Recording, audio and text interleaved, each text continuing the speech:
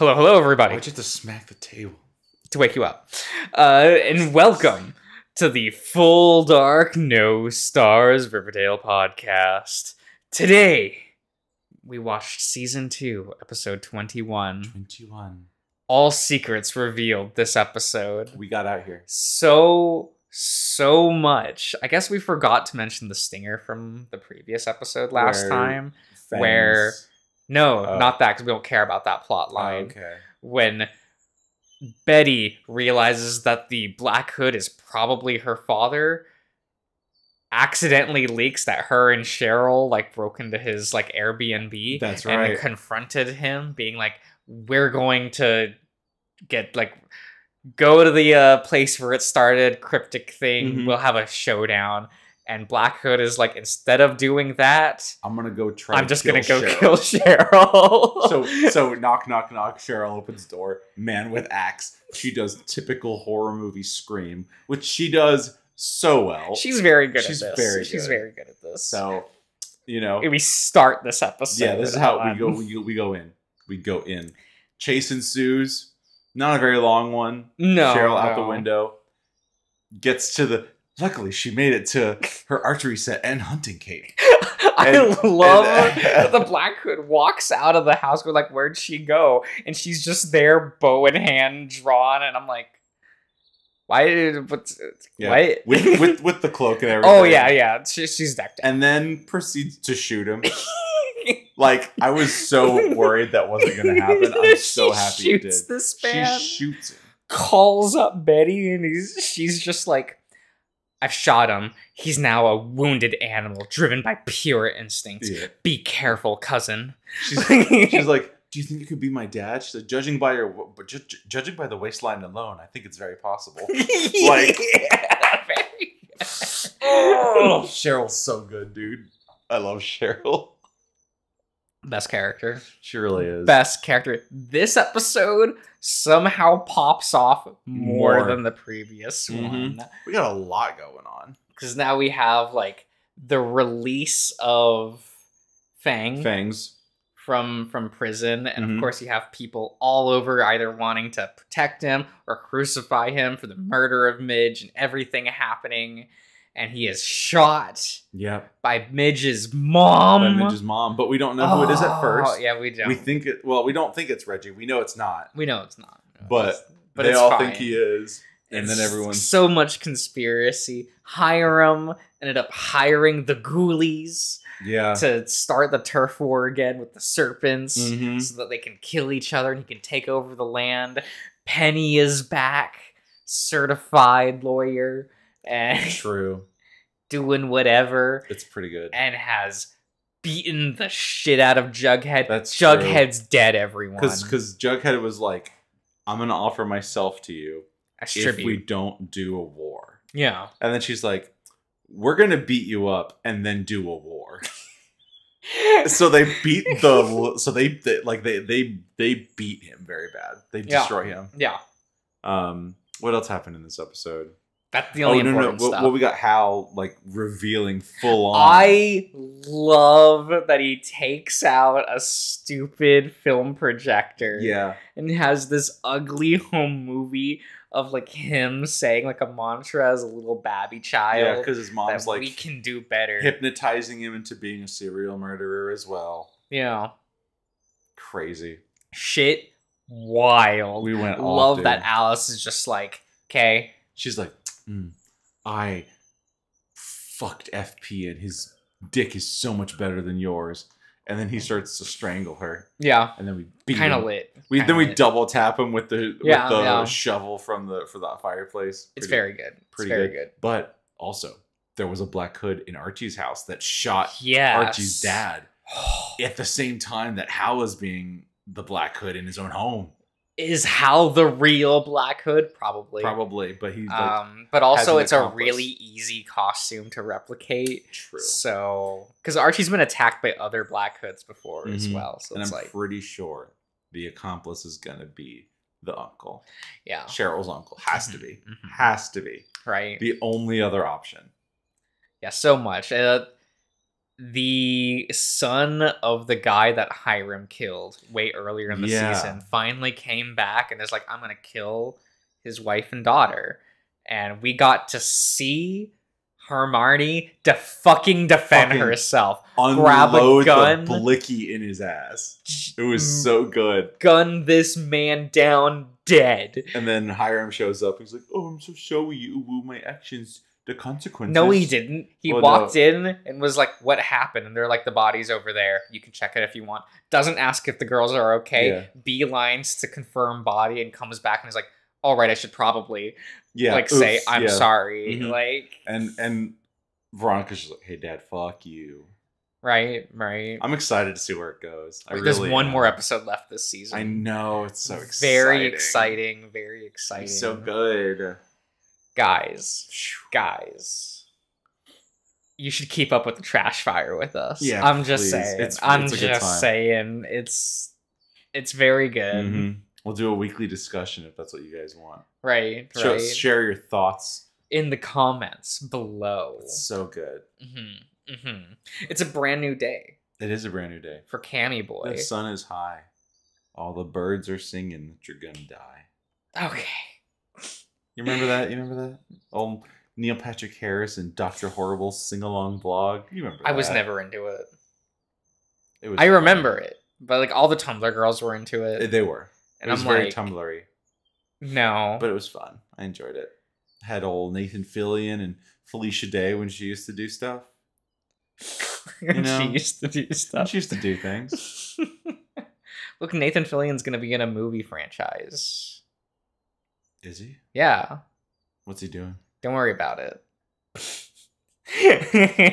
Maybe I just haven't been paying attention. And Neil Patrick Harris is always really with me. That's fair. Mainly out of expectations, where everyone goes like, you have to like Neil Patrick Harris, says every girl in high school. Right. And I'm like, you can just die. I mean, the only thing he ever did that was good was be the Music Meister in It's facts, the Brave though. of the Bold. It's facts, but... or like my favorite... No, my favorite actual thing he's ever done is like... was in the 2011 Muppets movie. Yeah, reasonable. When they're doing like the show, and you just cut to Neil Patrick Harris, and he's just on the phone with someone going like, "No, I don't know why I'm not the one hosting." Like, that's pretty good. That's pretty good. What a good movie. The 2011 Muppets movie was gold. It's kind of good. It's kind of good. I kind of like that one. Like Amy Adams and Jason Segel. I think is his name. He do be a bird. He do. Yeah, like that was the good movie Amy Adams was in. Shame about Enchanted was fine. No, shame about Stand Up Meal.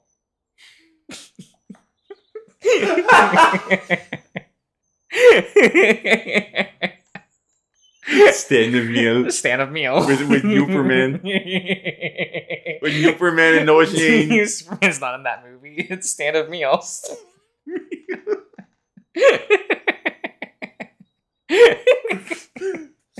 For those of you who can't decipher Josh's audio hieroglyphics, he's referring to Man of Steel, the Superman film with they never Henry say Cavill. Superman in the movie. No, we don't know if it's a Superman movie. Yeah, it's just it's titled Man of Steel. Yeah, the S on his chest stands for hope.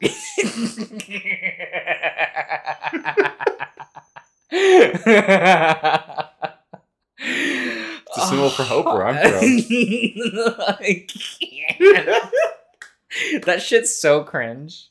That shit's so fucking cringe. I can't. Oh, shit.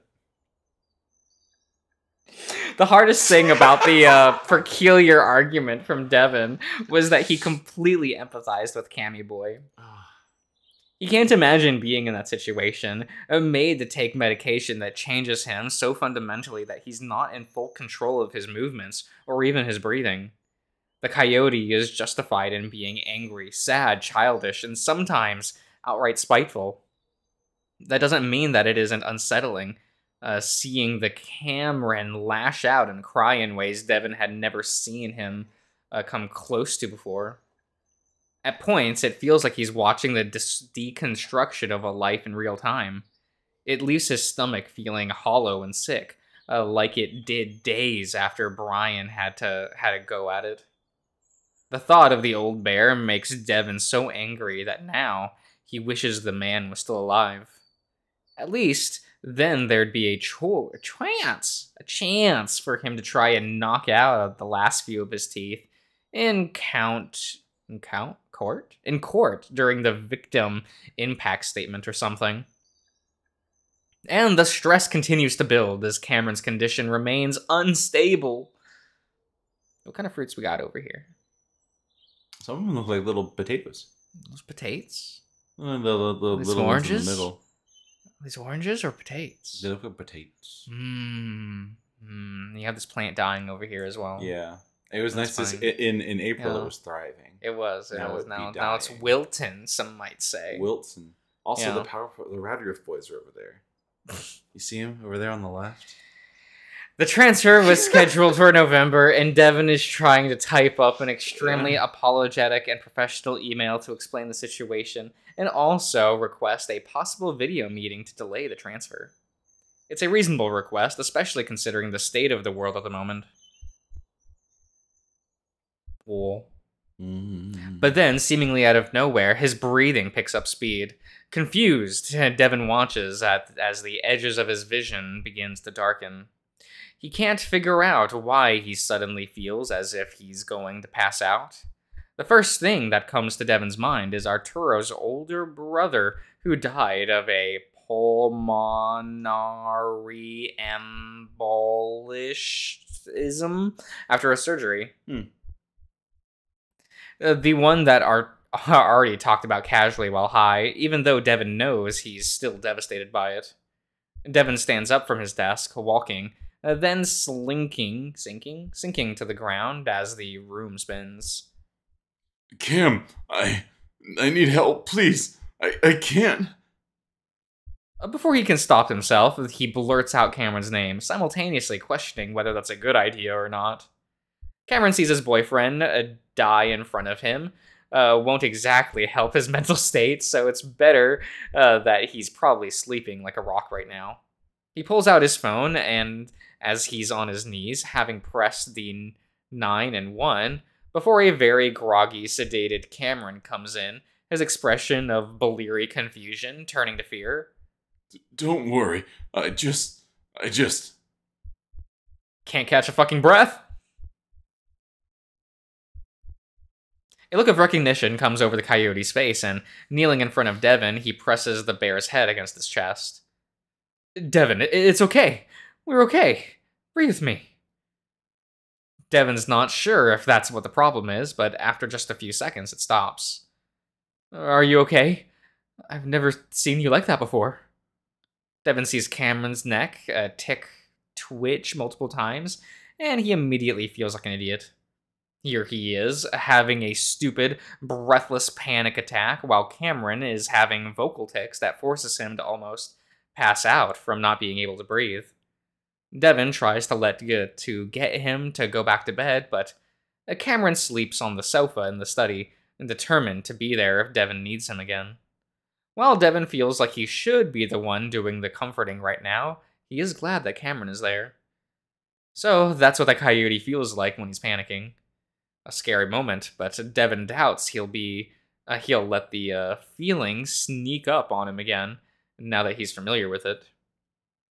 He had considered therapy and medication, like he's constantly trying to find Cameron, but a part of him has to admit that he's scared too. Besides, he's not bad enough to need that help. He'll settle on what's always helped him deal with stress in the past, which is being active. Exercise will be good for both of them, actually. Once he sends his email, he'll figure out how to renew both of their gym memberships, assuming the place is even still open. What, just have like a trot around the block? Yeah, just do a little runny run. Oh, he tired. Look at this man. Just grab that moozle. Just wiggle him around. Devin steps out of the gym, taking a deep breath out of the frigid February air. Mm-hmm. There aren't many cars or people on the street, not this early on a Saturday morning. Probably because they're sleeping in like they should be. Devin instinctively begins to reach out for Cameron's paw, but he's not there. He hasn't been there for a while now, almost a year. Well, what used to be is there, at home, in the urn sitting on Cameron's old dresser, along with all of the coyote's other little possessions that Devin had kept. It hurts even more because he's almost certain that Cameron would have loved this city. He would do a better job remembering that Cameron isn't right next to him if... Quit thinking about me like I'm dead. I'm not. I'm thinking about you like you're physically gone. I do miss being physically present. I guess I could be dead, but it doesn't really matter. You're not dead. I'm just like your vessel now. That's such a creepy word. Just say I'm like your passenger. By the way, you reek. It's Saturday, so I don't have to work. Besides, I'm not taking a shower when their air dryer temperature is room temperature. I mean, I didn't say I didn't like it. It's from a fresh workout. Devin grunts as he makes his way through the parking lot towards his car. You are pushing yourself really hard, to be honest. Take it easier next time. Taking it easy is what got you hurt. Anyway, the more echoes we can kill off, the better. I doubt we can have that much of an impact, Devin. This shit is old, ancient, even. It's a lot bigger than us in a lot of different ways. I just want to see how all this works out. If it can be done, maybe we can tell others about it, start a movement. To kill other haunted places at the source? But how many people have their dead boyfriend in their head giving them psychic abilities? Well, I won't tell them that part. Just the psychic part. Gotta take credit for my ability? Hey, I'm learning to fight too. You see how much I've been bulked up. Devin flexes his muscles underneath his winter coat and padding, coat and padding. Muscles he wishes he'd had when he fought Brian. I didn't know you could punch ghosts, and I wish you'd get a different coat. He beats on you way too hard. I knew what I was getting into. Anyway, remember about the source. Usually it's some shitty person feeding these places. Oh well, punching real people sounds worse, actually. Either way, it's all a good workout. You should try... Devin catches himself halfway through saying it. Even though he knows it's coming, even though he tries to stop it, the imagery of Cameron's ruined face flashes through his mind. He should just be happy that the coyote is still talking to him. That he's still with him. Kind of. I miss you. Please don't do that, Devin. I'm right here. I want to hold you. You basically are. And I'm giving you a big emotional hug right now. I might as well be feeling out your muscles too, because you have bulked up nicely. Devin laughs and wipes his eye. Thanks, Cam. Cameron watches all of this, but not the Cameron in Devin's head. The Cameron that avoided the shotgun, that survived. He's had these dreams a few times. At first, he simply thought them to be a traumatic nightmare from a traumatic event. But this is one of those dreams that feel so real, he almost can't tell he's dreaming. They're not really nightmares either. Usually, they're mundane, kind of funny, kind of sad. The dreaming Cameron, for some reason, doesn't trust this passenger Cameron at all. This version of himself feels off, almost like there isn't even a soul to go with him. Otherwise, he sounds and acts just like he does, or did, before the diagnosis. It makes him wonder if he'd trade off given the opportunity. Cameron isn't waking up, so with little else to do, he reaches out mentally and digs into the other Cameron a bit deeper.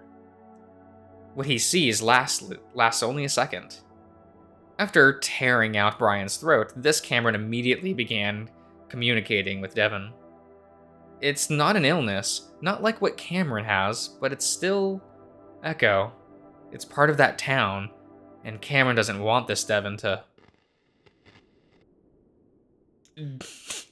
Yo! It's fine. Devon, he's back! A feeling difficult to describe comes over Cameron.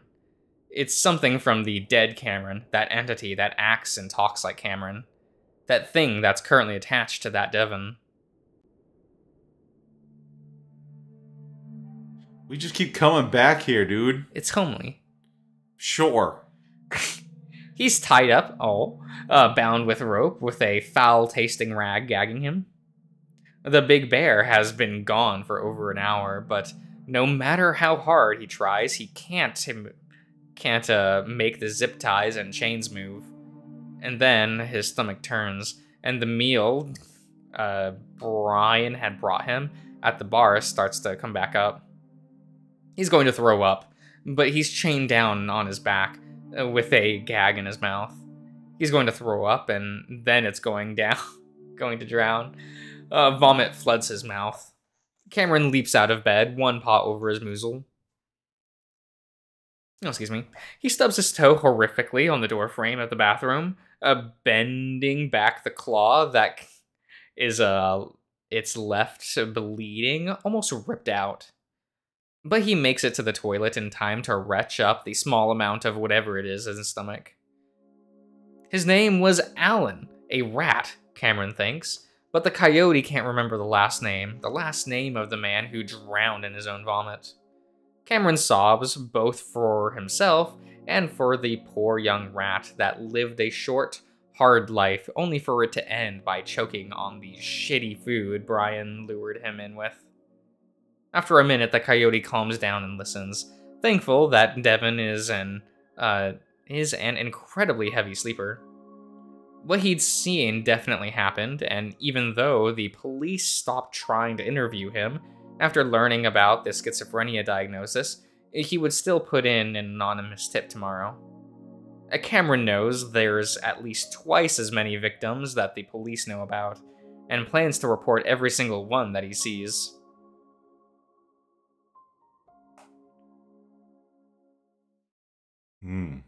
We going? Ah. Epic. What the beer says. It do say that. It's fine. A half a year ago, Cameron finally starts to feel as if he's starting to live life again. Not his old life, but a new, unfamiliar one. Tapering down his meds along with exercising definitely helped, which is why he came here with Devon to visit Arturo. When he sees his old friend, he feels a bit better, just based on the shape of his amalgamation. It's a bit more full, and while it's still damaged, it's also at peace. Cameron knows that feeling. It's difficult now, and he accepts that. But he's still Arturo, which the cat has to come to accept too. He's just different now, changed, like everything changes. A terrible, dramatic change, but one that can happen to anyone. Things always tend to get worse, but then they tend to get better too. And Cameron knows this is just by looking at Arturo. While the coyote did just want to see his old friend, he also wanted to know a few other things. His methods are morally questionable, but he justifies it since he's tired of being kept in the dark.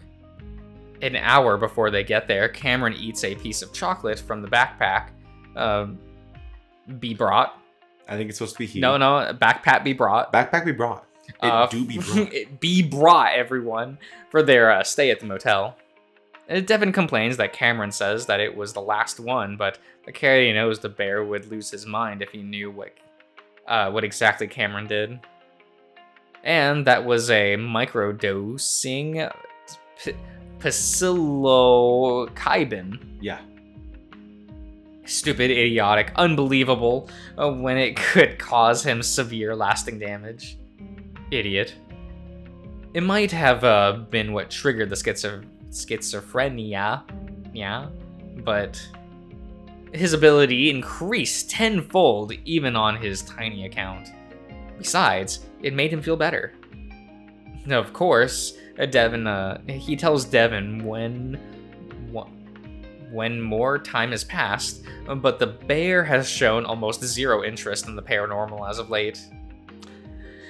No more Ghost Adventure blog? Nope, no more. These are Ghost Adventures. Please, though. I'm gonna find that on Blu-ray for you. No. You're gonna love Ghost Adventures. No. It'll be like catching up with old friends. Nah, buy me all of Cheers instead. It'll be funnier. It'll just be funny. It would be funny. Or what was that one that you thought about picking up? The Nanny? The Nanny. I do like The Nanny. Oh my god. Make fun of him, everyone. No, don't. The Nanny's great. Okay, no, The Nanny's not a good show, but Fran Drescher's awesome. Oh my. Okay, so shut the hell up. I'll hear no criticism. I think I'd rather own all of Frasier. Of course. Yeah. It's because Frasier's a good show. A classy show for classy individuals. Highbrow, educated individuals. Such as myself. Obviously. You can only watch Frasier if you have a degree. Facts. It's true. Maybe he'll just tell him he's taking it for the mood lift. For now, he just wants to take in the emotions in conversation. Oh, yeah. He's a cutie. Yeah, we all hanging out. Yeah. Look at him. He's wearing one of those kind of button-ups. Come on. What does that mean? What does that mean? What are those kind of button-ups? What? Yeah. A short sleeve button-up? That comes off as just, like, too gay. Is that how that works? No. Back me up, everyone. Like, you know, like, that kind of fashion. It's just a button-up, Josh. It reads different. Okay. Sure. It reads different. Oh, I'll believe you. I'll believe you. Well, what I'm trying to do is get rid of this damn limp. That's what people notice most if I'm not talking. Cameron smiles pleasantly, despite the fact that Arturo is more guarded and fortified mentally than anyone else he's met, which is the last thing he'd expected. I actually didn't even notice. Ah, well, you will next time you see me walk anyway. I hear you're working on your masters, Devin. Every stutter, every struggle feels like a physical blow to Cameron, but he tries not to show it. He knows Artie doesn't want useless pity right now, but... and Cameron always hated it too. Yep, up at the University of Deseret. Deseret? Mm-hmm. Not dessert? No. Not desert? No, Deseret. Mm-hmm. Mm-hmm. Sweet! In what, mechatronics? Mechametronics? He's gonna build the Gundam. He's going to My father never even hit me twice. Pretty good. Which Gundam would Devin pilot? Devin pilot? Which one? I mean, he would be that guy that's like, yo, G Gundam's cool. He would! I was thinking the same fucking thing! He would like G Gundam, and you would have Cammy be like, I like Turn A. I like Turn A. Oh, God.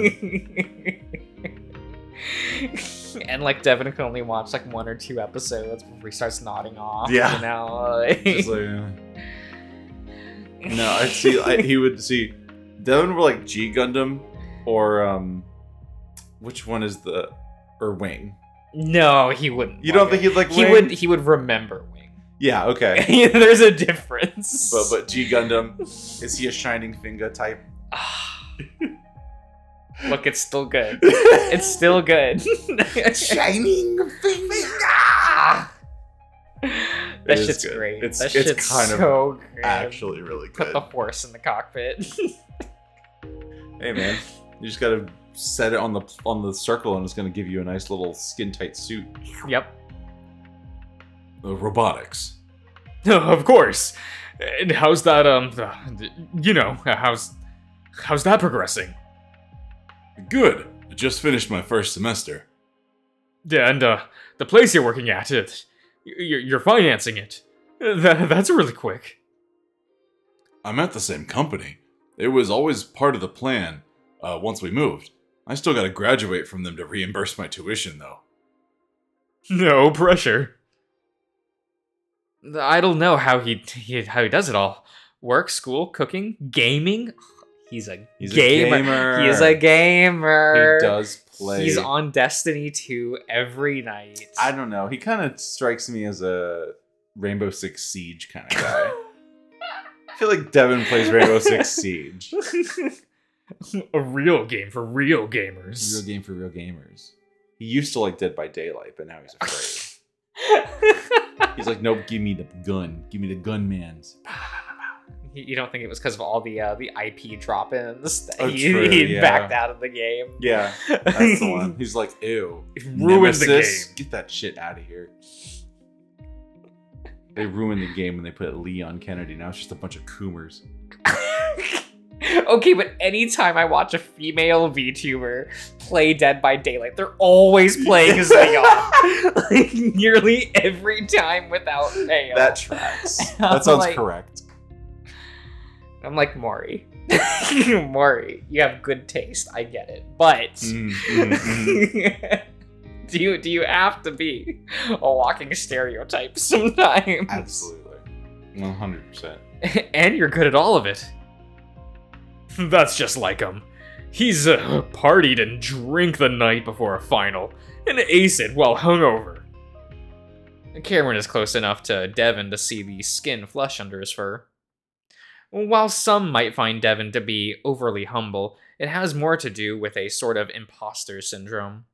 Cameron knows it must be awkward to be praised for not having to study or work as hard as his fellow students and coworkers. Despite that, Cameron still feels proud knowing his boyfriend is already inching into leadership position at a company. He has no doubt the bear will be doing incredible things in his career. So, how are things going for you?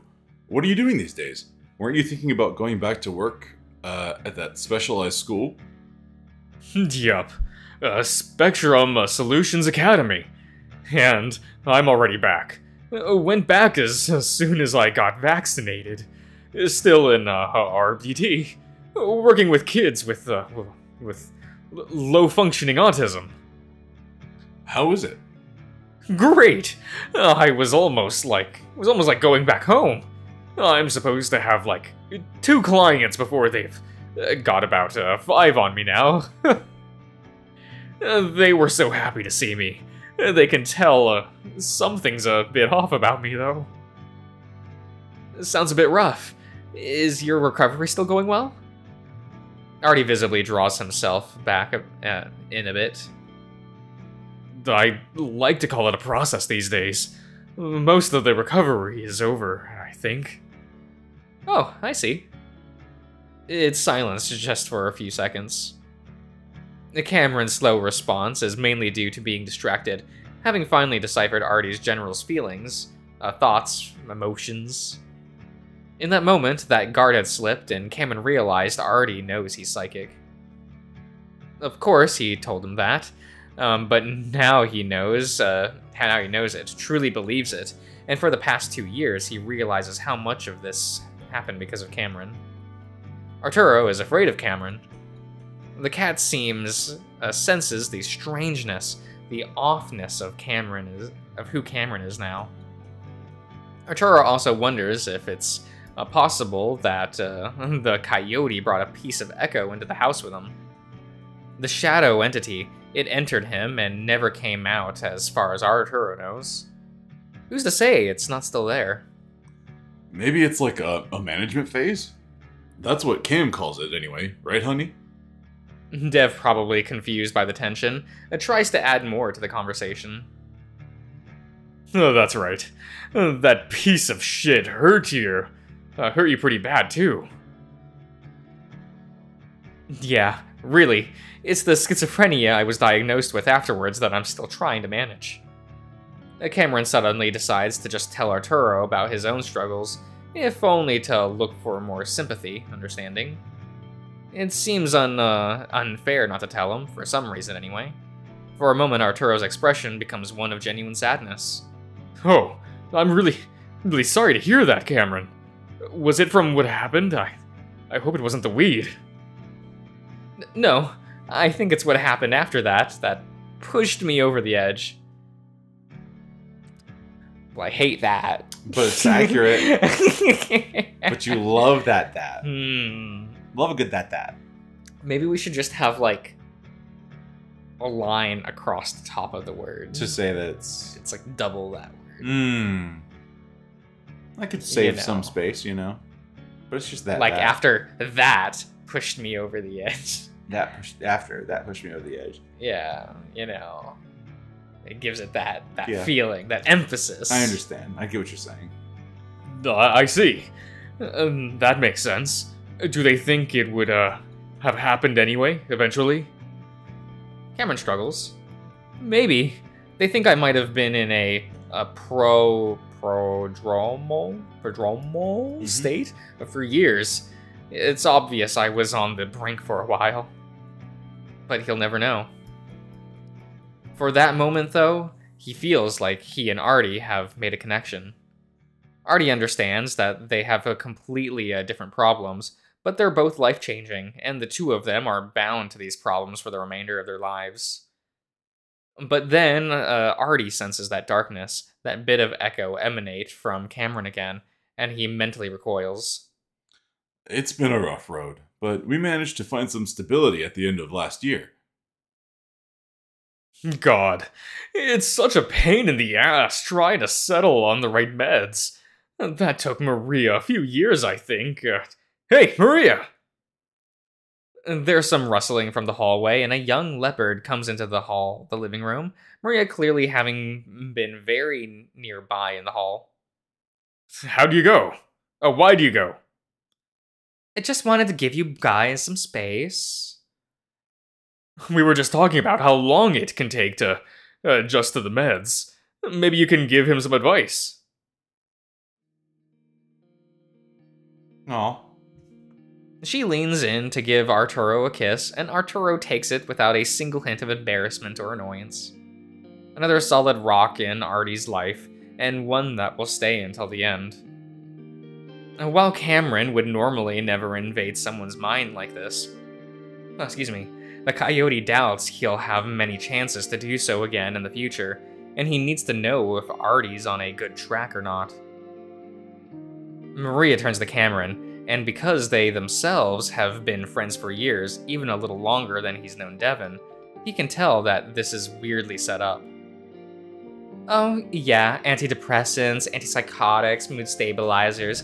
It feels like I've been through almost all of them. Yeah, it makes me want to sleep all day and also tear my own fur out and crawl out of my skin.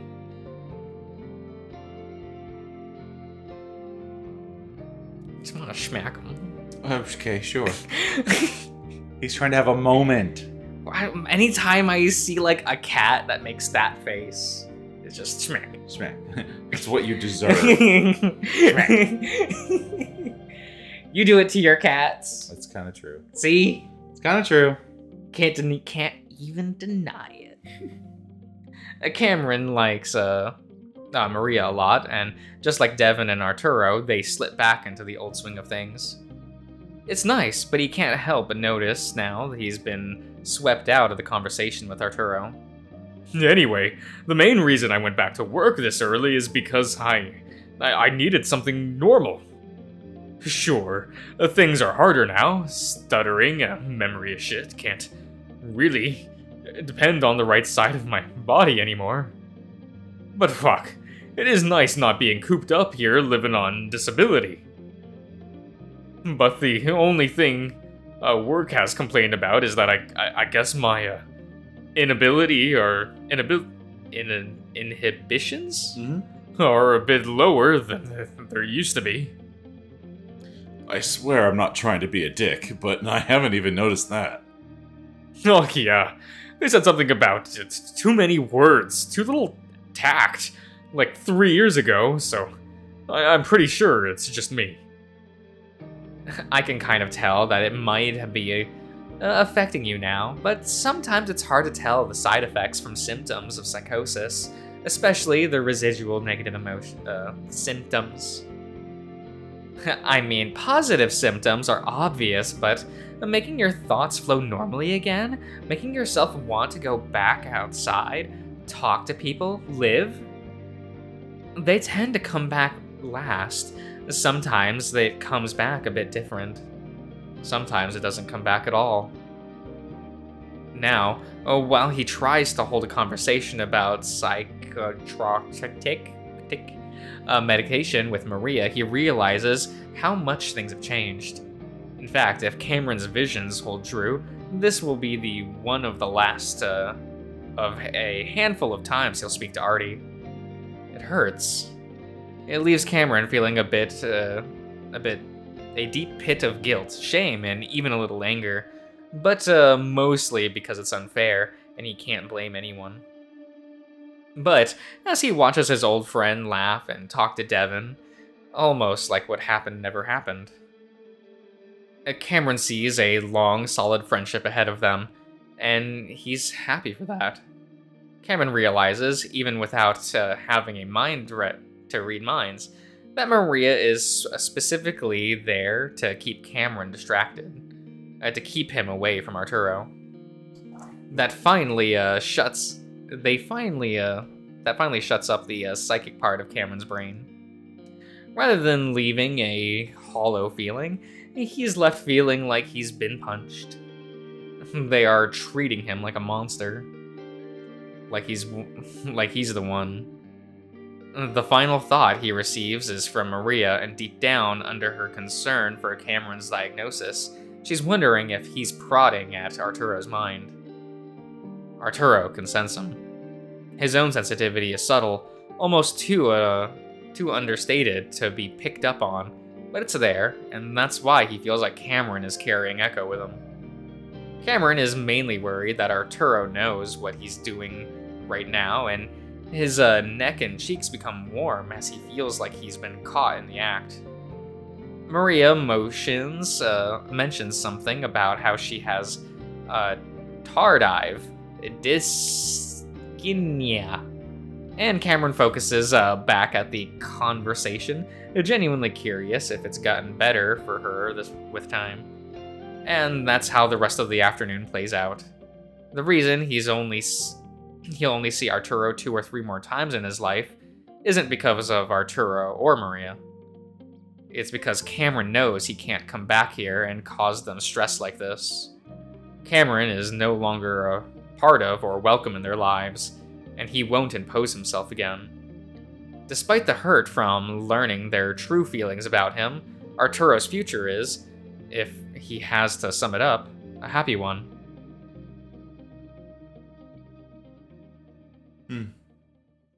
Big sad.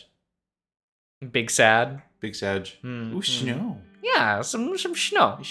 Look at this, it's March. In March. March of 2023. Ooh, so close. That's like around the time this came out, I think. Yeah. It's been a hot minute. We've caught back up. Oh my god, we're in... Wait, March snow? Is that a thing? And some places. Yeah. Yeah. Yeah. Yeah. Yeah. Like Antarctica. Mm-hmm. And if they're up north, like, I'm pretty sure like Washington probably has snow in March. Canada, definitely. Yeah, and in the Arctic. Well, yeah. Duh, but they're not in the Arctic. Yeah, but you know, they need to be included too. Sure. Who else is gonna include them? No one. No one gives a shit. No one gives a There fuck. are people that live there, damn it. Sure. Gotta hang out with the pengies. They are pretty good. Yeah, right? Time continues on in its steady, unrelenting march, and it brings with it both good and bad. The pandemic falls into the background. Political instability comes to the forefront. Money becomes tighter, but the world keeps moving, as it tends to do. It still leaves Devin more breathless at the idea that he'd changed their lives in 1 week. While he has never really personally hated anyone to the point that he just wanted to hurt them. Oh, he does now. But that person is dead. He got the easy way out. For the first year, Devin wasn't sure how he'd continue his life. Cameron was either always sedated to the point of almost becoming unresponsive, or angry and sad to the point that he'd just sit in the bathroom and cry. Why the bathroom? Why not? It's a place of privacy that is confined. Sometimes that helps. If you piss and shit, it's right there, the toilet, you know. If you're in the middle of a cry and you're like, fuck, I gotta shit, you could get up on the toilet and stink up the bathroom and then lay on the floor and cry. You can at least like be taking a shower or something. That's like, true. It'd be one thing to maybe run yourself a bath, put some like salts in there, put some scented candles, and then just cry. Get yourself a nice plate of grilled cheese. Very important for the bath. Very important. You gotta get a little floaty for the bathtub so you can set your plate on. Yeah, exactly. You have a plate on top of a small pool ring. Yep. That just like floats there in front of you. Oh, it's such a good idea. You know, if you're going to be sad and depressed, be sad and depressed in style. In style, yeah. Right? Come on, guys. And knowing Cameron wanted to be dead, that he'd given up so much that he ever told the bear he'd take opioids again if he could. And so, Dev started doing things he didn't want to do, checking Cameron's drawers, pockets, and the size of his closet when he wasn't around. He's angry at the medical professionals who sent Cameron home because he simply had instructive thoughts. Intrusive, not instructive. No, I mean they're kind of instructive. Kind of, yes, like they're very instructive. Yeah, actually, they're telling you they're instructing you in how to do something. Yeah. But people call them intrusive because they want to be rude. Right. They should be called instructive thoughts. Yeah. That way it's not positive nor negative. Nor negative. Yeah, it's just instructions. You know. Right. This had relieved Cameron, though Devin was unsure. In fact, he knew it wasn't right, but Cameron was so happy, and it seemed to stop the episode. But then, over the next 2 days, he was in a deep, psychotic state. His intrusive, instructive thoughts were actually insertions? Mm-hmm. Insertions. Okay. He got inceptioned. Whoa. Never watched that movie. And by the time they got back to the hospital, he was screaming that he was actually dead. He accused Devin of planting speakers in the walls and cameras in the mirrors, which he shattered. Over the first month, it was a normal sight to see Cameron sitting up in bed, brushing away the non-existent bugs, completely unresponsive to anything Devin would say. But that's 2 years behind them now, and Cameron is finally starting to really live and become someone who seems to enjoy life again. Because while the positive symptoms of delusions, hallucinations, and depersonalizations has been practically absent over the past year, the negative symptoms lingered. Devin had read about that over and over again. Lack of motivation, lack of interest in things that once gave pleasure, lack of expressive emotions, and moments of confusion and disorganized thought. It was the anhedonia. Mm-hmm. Pretty much. Yeah. Yeah. All diseases are they're uwu. Yeah, all diseases are super uwu, guys. Yeah, remember, guys. Everything you got, disorders, diseases, they're all very uwu. What are the personas of all of these? Oh my god. They're all cats. They're all different kinds of cats. All different breeds of cats. All of them, sorry. If it ends in nya, it's a cat. It's a cat. Okay, I get it. Easy. That scared Cameron the most. It scared Devin too, because what's a life worth living if you don't want to do the things you trained and aspired to do most of your life? Despite being able to listen to music again, Cameron decided a few months back to finally hang up his guitar. Cameron's pause is still weak and is still has a slight tremor to it when he holds it up. We'll just move on to a different instrument. You do pedals, like pedal guitar, steel lap guitar. Yeah, you like Cammy Boy. You've got options. Like you really do. Play a guitar. That's also cool. Yeah. Come on. You just have to push buttons. Yeah, and just have less buttons on yours, so you don't have to like do as much. You'll have less range, but like it's fine. But Cameron hadn't touched the keyboard in years either. Damn. Cammy. Damn it. Well, time to learn the tambourine. Yeah. Yeah, and you can even get ones that you like wrap on your wrist, so you could. Yep. Yeah. See. It's fine. It's fine. Leaving it unplugged and dusty in the basement. The sight made Devin far more sad than it did Cameron. He still wonders if he'd been more of an advocate for Cameron, maybe pushed for further observation. They could have stopped the psychosis before it truly spiraled. Maybe he'd be his old self. Oh, that's cute. Look at them.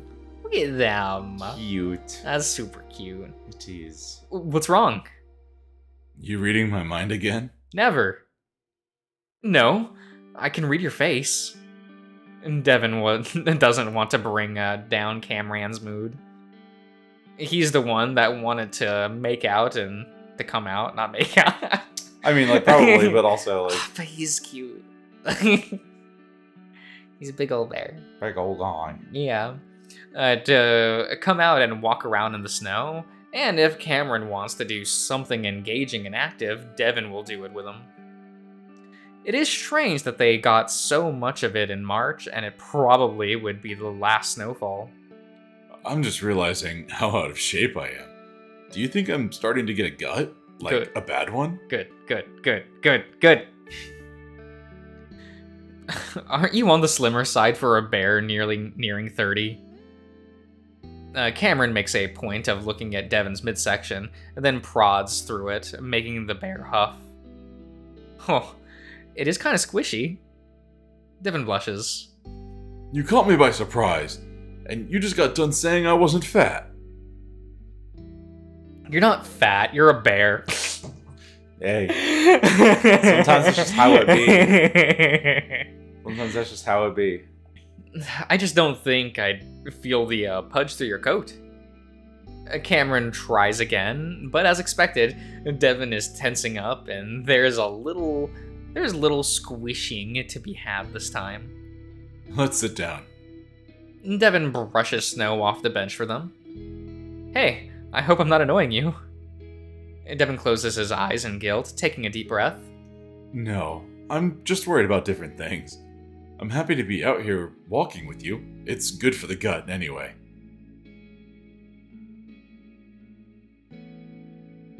Oh. Would they need a hat? It's for fashion. It's for fashion. It's for fashion. There's no other explanation. It is for the look. That is all.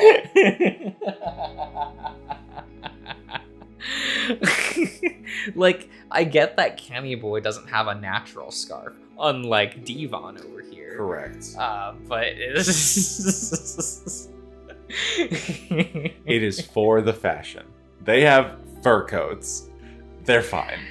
They're probably wearing t-shirts underneath these. Yeah, like actually. They don't need any more. It's for the fashion. Cameron rolls his eyes as they sit down. I'm getting chubbier too, you know. It happens. I love your body. If you want to fool around tonight, I can have a closer look. Cameron leans against Devin's shoulder. Only if I get to have a look at you, too. Deal. And if we deem each other to be too chubby, we can go on a diet or something. Devin finds it strange that Cameron is the one usually cheering him up now. The coyote is worried about him, and Devin wishes he wouldn't be. Still, it makes him feel warm inside, and he leans in to nuzzle Cameron. As he kisses his coyote, he realizes that this is a good moment in his life. A day he'll look back on fondly. A day he'll look back on for comfort when harder days inevitably arrive. Devin glances up at the temple they're sitting across the street from. I always wondered what that golden dude with the stick is doing up there. It takes Cameron a few seconds to understand what Devin is talking about. The guy on top of the Mormon temple? That's the angel Moroni? Moroni? I guess. Moroni. And he's holding a horn. He buried the gold plates. How do you know that? Some Mormon friends told me. Oh, Cody, the bull? Yeah. You thinking about converting? Maybe if they ever become more okay with this. Cameron leans close to Devin again. Devin smiles, and they hold each other for a while. Something's on Cameron's mind, though, but Devin knows to wait until the canine is ready. Devin, did you ever find what you were looking for? Devin immediately knows what Cameron's referring to, and it makes his stomach twist into knots. I'll only bring it up this once, but I keep thinking about why we went in the first place. I just wonder if you were able to, figure stuff out. And Devin stares down at Cameron, and even though the coyote isn't intentionally pointing out Devin's cascade of failures into catastrophic failure, he feels it. Damn. That's... I figured out that it doesn't matter, and it isn't worth finding out, and that I need to focus on us. Devin feels the sting of tears in his eyes, but forces it back. I figured out I made a huge mistake and deeply hurt my friends. Brian hurt us. Cameron says it almost instantly. You just didn't seem as happy or outgoing as you used to be. I know you're really busy with work and you just got your master's degree, which is so cool, but you seem... Hey, it's like you said. We change. It's not really a divide, right? It's like chapters in our lives. We change with each one, and the last one we went through was brutal. Yeah, nothing stays the same. We don't fully recover or become who we used to be, and still... Amazing. We always want to go back to how it used to be. Devin feels a deep twinge in his chest, thinking about what life would be like now if he had just made the right turn. It's like how they say you can never go home again, because home isn't just a place, it's the people, and it's at a certain time, and when it ends, it ends. You can never get it back. Baby, I love you so much, and I know it sounds dumb as hell, but I can be your home. I'll be around as long as you want me to be, so you can always go home. I always will. Sorry if I was sounding depressing. I honestly feel at home with you. You're the only home I've got, but you know what's weird? I sense a lot from that temple, and I've sensed it in other spiritual places too, like those Buddhist shrines in Hulxia. Lucia? That's a Kingdom Hearts name. Yeah. That is absolutely a Kingdom Hearts name. It's a world that got Norded. It's a whole world. And even those little shops where you see mediums and psychics. It feels like they're taking in energy and letting energy out too, like a portal. Huh. What do you think that means? I guess that there's hope for everyone. Lupita, Artie, you and me, and that maybe, instead of nothing, there's... And Devin, overwhelmed with grief, happiness, love, and loss, kisses Cameron. They kiss for a long time, and Devin desperately hopes Cameron is right. Because, more than anything, he wants to start fresh again, and do it right.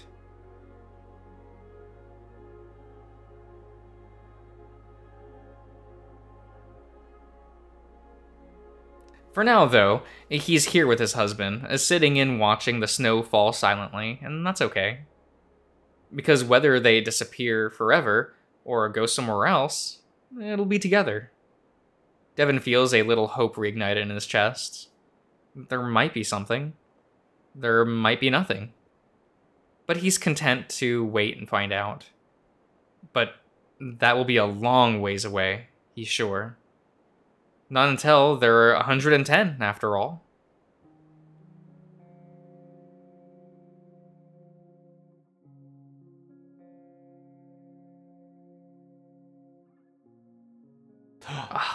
The Endo. There you go. That was really good. How'd you like Arches? That ending was very emotional. It's pretty cute. It was pretty good. I mean, just like the whole thing. Just the fucking going through all the recovery, like very well depicted. Very much like well put together. I like that guy's music a lot. Oh, he's very good. I like the swerve, you know, the view of the other Cameron with the other Devin. That was the other timeline. Wacky. Yeah. Where Cameron got fucking decimated by the goddamn shotgun. Let's go. Absolutely wrecked. Love that one. No, but that was crazy. But no, that was very cute. That was a great way to end, I think. You know, it's a game in the Echoverse with a happy couple. Like, that's crazy, dude. I don't know. Like, Chunter and... As a canon ending. Okay, there we go. So I was going to say, Chunter and TJ seem very happy together. They seem pretty darn happy together at the so end. Happy together. Oh, man. And I guess if you want to count, like, Kudzu. Yeah. I mean, that one feels like, you know, we've definitely talked about it that before. One's still my favorite, like, Echoverse ending. It feels like the right ending, you know? Mm-hmm. But good job, everybody that made this game. All these people. Very good. Yeah, I like the Echo Project games for the most part. Mm-hmm. Like, they're doing good work. You know, it's like all good, and then there's the Murdoch route. It's fine. Murdoch's route's fine. You're right. Murdoch's route is pretty good and fine. Now, if we could only remove Murdoch. God. Oh, no, the meme has to continue. It does. It has to The meme has to continue. Fuck that guy. Man, like, I don't know. There's something just so... Because, like, we can't just go back to the start and do a new route of this game. No. It's like, this is a one and done. There was no choices. No. It's just what you... I do like how this game has a very clear... We wanted to say something. Yeah. And they just went and did it. And it was... mostly a short experience. It was like a 2.5 year release thing, and boy, that was fun. But you know, you weren't waiting for multiple builds. Like, I mean, even like with Smoke Room, still, waiting on those for as long as you do and stuff like that. But right. Just like a nice, quick story, and what they had to say was very good. It is a wonderful story. Like, you know, you want to recommend it to people and be like, yeah, you should experience this. It's pretty good. But also, it's like, it's a gay furry VM. It's a gay furry VM. Yeah, they got away. They got a new menu. This is cute. They got away. I like this a lot. I like this one. So like much. It looks really good. It's not my favorite main menu in an Echo game because I'm a basic ass bitch, and of course, like the Echo menu is just. It's classic. The nostalgia is very strong and very real. It's wholesome. And like in a similar way that this is wholesome, right? Yeah. Like it's good. I hope Smoke Room gets a main menu post finishing a route. I hope. But yeah, I guess we'll wrap things up for this playthrough. Thanks for coming and hanging out with Arches. Tell us what you all think of this game in the description. Tell me if you hate this game. Like, would love to know. Yeah, and like why though? It's because they don't like Cameron and Devin. Oh, they don't like they don't like Cameron and Devon. They don't like Cameron and Devon. Oh, Cameron and Devon with their buddy Arturo. Oh my god, I love those guys. Oh dear. Okay, I hope you've all enjoyed the playthrough, and we'll see you guys around.